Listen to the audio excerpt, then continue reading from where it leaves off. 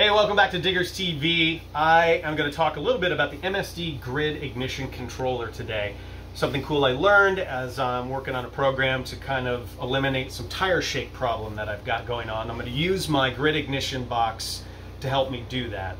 So I'll take you through the program a little bit, show you how to put a launch retard into your GRID, and a couple of important things along the way to make sure you don't get tripped up as you do that. But it's pretty straightforward.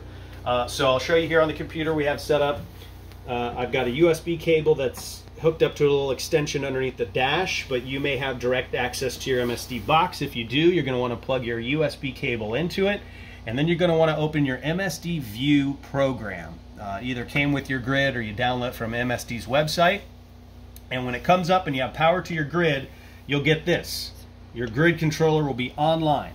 And you're going to check the box, and you're going to click View, and you'll see it loading up your current GRID.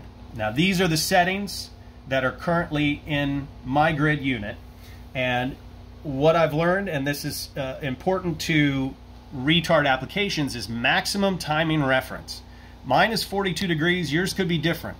42 degrees in this case is where the crank trigger pickup is on my ignition system. I can never advance any further than 42 degrees. That's it.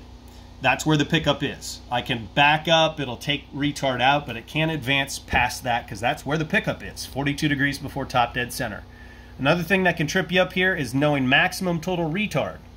16 degrees is what I put in here. It was set at 10. And if you want to be able to take out enough timing to get to where you need to go, you need to be able to move this up so you have enough room to move that retard back. Otherwise you'll max out at whatever this is set at. So let me take you over to ignition timing quick. This is currently where my total ignition timing is for my engine, 36 degrees of timing. It's locked at that. I don't have anything different. This is dependent on RPM. If you were going to program a start retard, this is where you would do it. You would have 0 engine RPM at say 25 degrees timing, and then from 600 RPM it would go up to 36 degrees timing. That's how you use the GRID to put a start retard in. I don't have that in here. I've just got it locked at 36. So think back again to where I had 42 degrees maximum timing in the settings. 42 degrees. My ignition timing set to 36. So I want you to come over here to this monitor for a moment.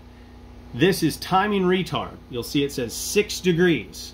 Because I am at 36 degrees total timing, it's 6 degrees behind my maximum timing mark of 42. So that threw me at first, because when I did this I thought, why do I have any retard in here at all? I didn't program that in there. That's why. That's from the maximum timing. Okay, so let's take a look now at the launch retard. So what you got here is time from launch and how much retard you're taking out, how much degrees timing. And I've got a very quick drop and back in.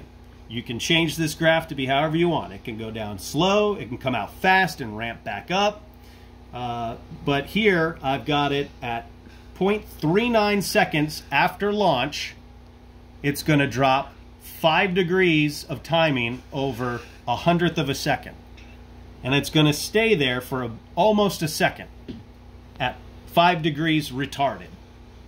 And then at 1.4 seconds, it's going to put those 5 degrees back in and go back up to 36 degrees total timing. And what I want to show you today is this monitor station over here that the GRID program has in it allows you to check that without even having to go down the track. It's pretty cool. So I've got a couple monitors, and you can choose what you want up here depending on your setup. What I have is engine RPM. That's not going to move because the car's not on.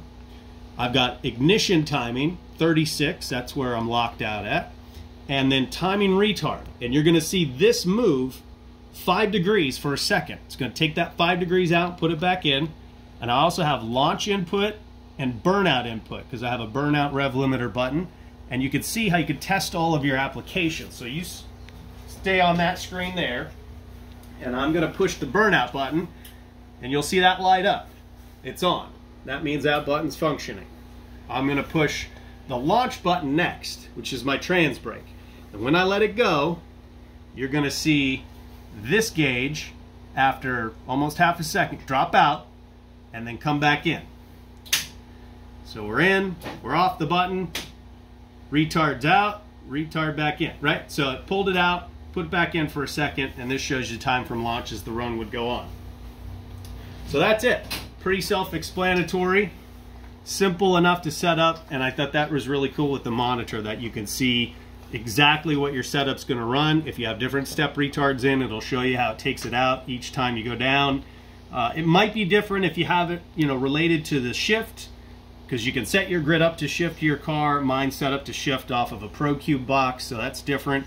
But that's the MSD software, a little quick look at it, and a couple, I think, important pointers about your maximum timing reference, maximum retard that you're allowing. Again, I had to bump mine up to about 16, so I had enough room for this retard to come out, because where it was at 10, it was only going to let me actually pull 4 degrees out, and not the 5 I wanted, because it was already out 6 degrees from where it starts at. So just a couple key things to know. And again, you can play around with this graph, put as many points on it as you want for however long you want that ramp to come in sharp or fast, or come in out sharp or fast. So hopefully that gives you a little look into the MSD software for your grid unit. Thanks for checking out Diggers TV.